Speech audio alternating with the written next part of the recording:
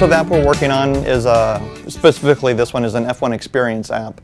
So if you go to the F1 race, say at the track in Austin, if you're wandering through the garages, you could have the app up, and if each team would have a beacon in their garage, as you approach each team's garage, it would pull up information on the screen with that team, like the drivers, information on the team, maybe where they're from, just other details. And as you wander to the next garage, the information would automatically change out.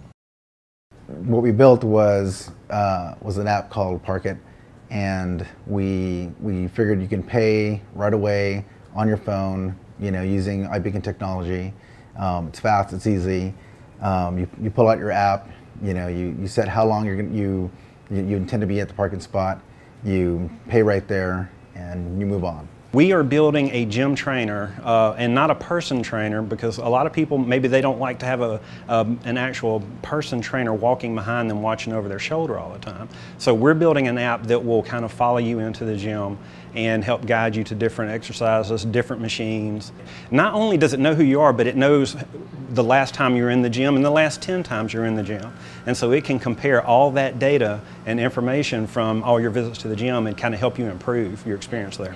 It's all about these little beacons, and so what you can do is, let's say you have a bunch of friends, and it's kind of like sharks and minnows. So each person has a little beacon that's on them, and they're a minnow, and the shark has a phone, like a tablet or a phone, that is the shark, and it's looking for all the little minnows, which are the beacons. And so you can detect sort of how close, roughly you are to one of the beacons, and then the phone can make a sound like dun-dun, dun-dun, dun dun dun dun.